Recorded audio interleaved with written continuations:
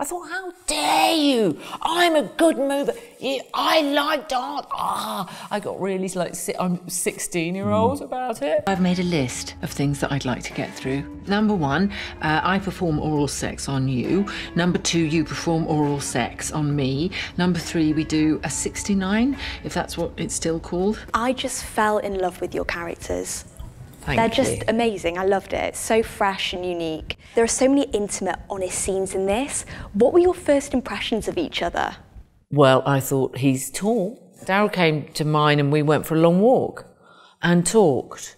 And my first impression was of someone immensely thoughtful.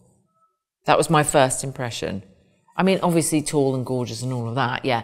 But the actual sort of soul impression was of this deep thinking, profound thinker. I felt very safe around Emma very instantly. And I think that's something you can't really work for. I think it's something that Emma just has. She was very inviting in terms of collaboration, and she really wanted to know what I thought about this. I felt really respected and encouraged and seen, and I felt as a film goes, in terms of how much these two people are intimate and vulnerable with one another, but also as actors, the amount of relying we would have had to done with each other, it just felt super exciting.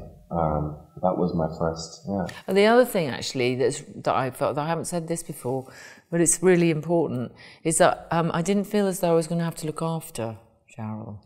I wasn't going to have to mother him or worry about him worrying about being younger and less experienced. I didn't feel that at all. We met, and a couple of hours later we were two actors attending to these two people, and all we were thinking about was, how do we make these two people really, really alive? Because we knew they had to be so bloody real, realer than real, you know. And they were. And the chemistry between you both is just so genuine. I think so many people would benefit from spending time with Leo Grande. Emma, out of the previous characters you've played, who would you love to see spend time with Leo? Oh, that's such a great question. Well, Eleanor Dashwood.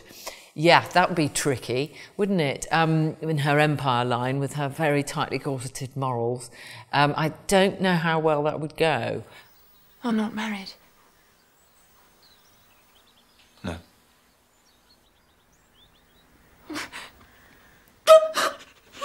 It would be great for Alan Rickman's wife in Love Actually to hire Daryl, Leo, as a kind of, you know, some sort of rebalancing in the equation. My expectations are not that high after 13 years of Mr. Oh, but you always love scarves. That's a very, very funny question. This could be the perfect sequel. I'm calling it. Okay, yeah. We've got to make this happen now. Okay. Daryl, it must be the dream, though, getting to work with the Emma Thompson. What are your favourite Emma Thompson movies? This interview is all going to be all about me. Yes. Just wanting to let you know right now. Rightfully so. I thought, do you know, one thing, that moment pops out to me that didn't make it into the film, and it's a very cliche film that you did, but it's a big film. So the Harry Potter character you play, Mrs. Trelawney. Yeah, but I just thought the joy and the fear and the kind of, I don't know, I thought, especially in those worlds when those characters can be so enunciated. You're only saying that because that's the only film that you're old enough to remember. Together we shall cast ourselves into the future. I've wanted to talk to you both about your dancing, that dance scene, because I loved it. Do you enjoy dancing when you're filming? Because I would find it just so embarrassing. Is there music playing? Like, what was going on? I like a dance. I think we felt perfectly free. We had done a little rehearsal of what that dance was for the camera movement, because the camera's kind of wrapping around us at the same time. But that actual dance became quite organic. We actually just played that song in rehearsal, and that was more or less the first take, kind of was what you kind of see in the film. Yeah, we set it, and then we did it with a Steadicam many times with the music. And then sometimes with the music in our ears, which was kind of weird. Oh, yeah. Do you remember? And that was kind of a little bit odd and not quite so much fun. But yeah. I love dancing. I mean, I really love dancing. I give a dance party every year, which is just dancing, because I love it. So the song was interesting because we didn't have access. We couldn't choose a wonderful song that we loved because it's too expensive, the performing rights, etc. So we were given a few songs to listen to, and there was a sort of jazzy one, and there was a kind of 1940s one, but that all felt wrong for them. And then this song was just so wonderful. And when I hear it now, it just brings back this sense of two people. And I think Nancy could relate to it because it was a little bit 80s, you know. Yes, kind of the bluesy, the little bit kind of, punchy, you know, poppy. Yes. So she could understand it. It's not like we suddenly play. It's not alien to her. My Chemical Reaction, you know, or Blink 182, you know. So I don't know how to dance to this. This is the moment. In fact, this is traumatizing me. This song is actually traumatizing me. Yeah, exactly. You know what I mean? This is the moment Nancy realised that Leo has terrible taste. Yes, it got terrible taste, and he played something horrible. You both had moves. Are you aware that the internet went wild for your dancing at the Adele show? I was informed about that. I think the word that somebody used was mumsy, which I was extremely offended by. I thought, how dare you? I'm a good mover. I like dance. I got really like, I'm 16-year-olds about it. Mumsy? The word is iconic. The word is iconic, not mumsy. There are nuns out there with more sexual experience than me. It's embarrassing. Do you want me to brush my teeth? I love how Nancy makes you brush your teeth because she doesn't like the smell of Mars bars. I can't be in the same room as my boyfriend when he's eating fish balls. I honestly have a tantrum when I see them in the fridge. Do you guys have any icks? That's such a good... I think maybe, you know, you shouldn't really be with someone who eats fish balls. Thank you. Look at Can you please tell him that? You're gorgeous. You could give fish balls. Fish balls? Fish balls from the deli.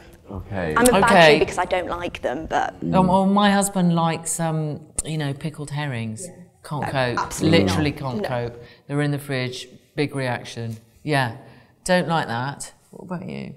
I don't really have any smells that put me off. Icky. No. I mean, apart from the obvious ones. Like bad breath? I can't cope with that at all. That's hard, you know, but I don't know. Yeah. No particular food types that I can think of. No, I think you're quite tolerant. Yeah.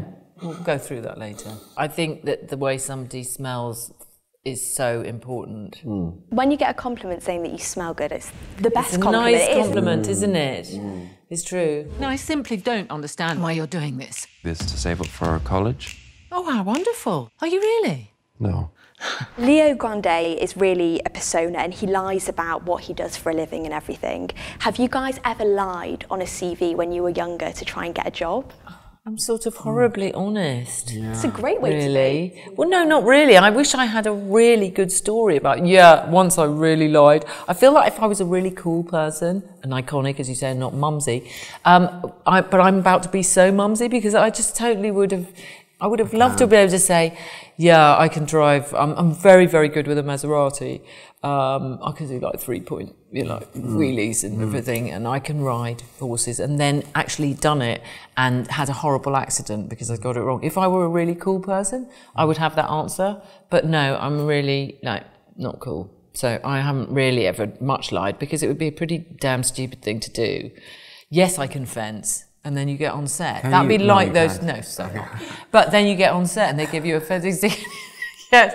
A, you lose an eye, and B, you look like a twat. And then you've wasted everyone's time and you get fired. So I wouldn't recommend it. But have you ever lied? Not really with work. I mean, like white lies, but not in a sense of like... I can do this. Yeah, no, not particularly. Lied about our age, lied about our sex, lied about our sexual proclivities. I mean, I suppose, well, maybe I'll take to it. Talking to honest people, that's what we like. I've always been ashamed of my body. Your body's beautiful. I wish you could see that. That final scene when you're standing in front of the mirror is so beautiful. It was just the perfect way to end the film. How empowering and liberating did that feel? It was interesting. It was very interesting. I'd made a decision about how I wanted to stand. I wanted to stand like... There's a very old medieval picture by Daryl, and there's another one by an artist called Cranach, of Eve, Adam and Eve. And Eve's just standing there. And there's odd medieval bodies which are sort of all bit strange the shapes. They're not shapes ones, that we're used to. Yeah. But she's standing there with one leg slightly bent and completely relaxed. And I thought that's how Nancy should stand. And I realised, of course, that I had never, ever, ever stood in front of a mirror completely relaxed. Ever. I always, since girlhood, had done something to make myself look like the thing I thought I ought to look like. Nancy doesn't do that because she's way past that. Way past it. She's in a space that she's never been in before, which is she's not looking at her body and saying, I like my body, I don't like my body. For me, it wasn't a moment of she's not judging it, but she's not particularly going, what a great body. It's not that. It's not that kind of empowerment. It's just finding herself in a safe space on her own and knowing that she can access her body's pleasure centres. And that's why it's relaxed and that's why she smiles, because she's been given such a gift by this young man. But it's a gift that she can keep. She doesn't need to keep seeing him to access it. It's such a beautiful gift. It's a great freedom, and that for me is what I was trying to achieve. But on a personal level, it was very hard. It was just very hard because I judged my body very harshly, like people do, as we're taught to do. We're all taught to do that. We were speaking about earlier how women don't talk about pleasure and how it's sort of frowned upon to talk about these things. What this film does is it addresses that, and I think it's really important. Did you have conversations with women in preparation for this about female pleasure?